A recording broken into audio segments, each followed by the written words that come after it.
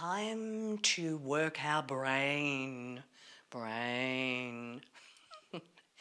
As you know, as we get older, some of the speed of our thinking, that left-right brain connection, can start to get a little sluggish. Certainly not the same as what it was when we were younger. So we're going to do a couple of little brain exercises now. These are great to share with other people, great to share when you're in a group of people for a laugh, great to do with your grandkids or your kids. So the first thing that we're going to do is you're going to give me a pointing finger. So one finger pointing and the thumb on the other hand. So we've got a thumb and our pointing finger. And all we're going to do, as simple as it sounds, is swap them. To swap them over. One thumb, one finger. Some of you are still fiddling with your fingers. I know you are, because that was me when I first did that one. So let's change them over. One thumb, one finger.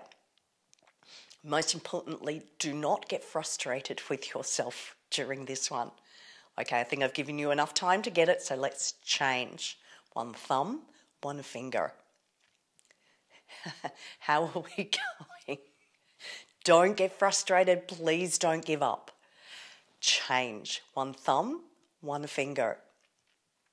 Check them, because some of you may think you have it right and you actually don't. This is the way the brain works. Let's change them. One thumb, one finger. Giving you a little bit of time to get yourself sorted. One thumb, one finger. Change them.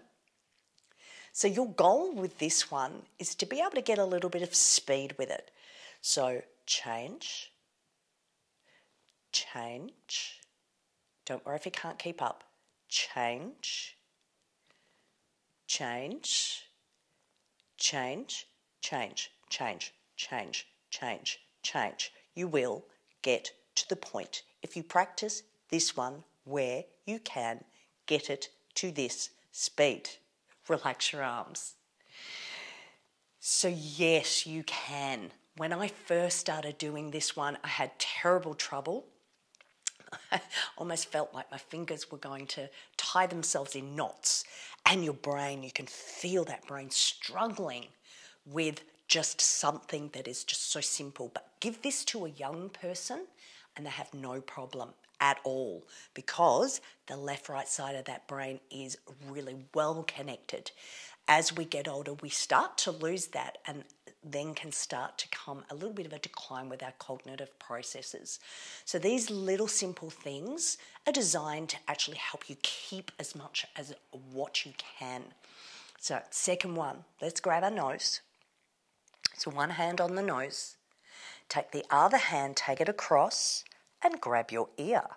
So I have one hand on my nose, one on my ear, and simply I'm going to swap them. Nose and ear. How difficult is this? It's not easy. I know I'm making it look easy, but I've done it before. Let's swap them, nose and ear. Some of you have gone for your eye, some of you have gone for your cheek, some of you may have hands on two ears, giving you time to get your nose and your ear. Swap them. So change, nose and ear. Are we there? Swap them. Nose and ear. And swap them. Don't worry if you can't keep up. Swap them. So with this one, we're crossing the midline as well. So we've got that midline crossing to help the brain connect again. Swap them. Like the other one, your goal is to get to the point swap where you know where that nose and the ear is every time. And there is no delay in the thought process of grabbing your nose and your ear. And yes, it can be done. Some of you are sitting there going, it is impossible. No, it isn't. It just takes time. Like the other one I gave you with the leg and the foot going in opposite directions, working that side of the brain, getting it to do two tasks at once, is how, as we get older, we can really help keep all of our cognitive processes in good working order. Remember, we need to work our brain like we do all of the other organs in the body. We need to keep it healthy. And one of the simple ways to do that is these little simple games. Try it next time you're in a group. Every time you get together for a cup of coffee, give it a go. Get everybody involved. And you will start to find your brain will become a little bit sharper. You'll think quicker. And can't we all do? We can all do with a little bit of help as we get older. So have some fun with that. And I shall see you in our next segment. I hope you enjoyed that, everyone. Make sure you press that subscribe button on your screen so you don't miss a thing.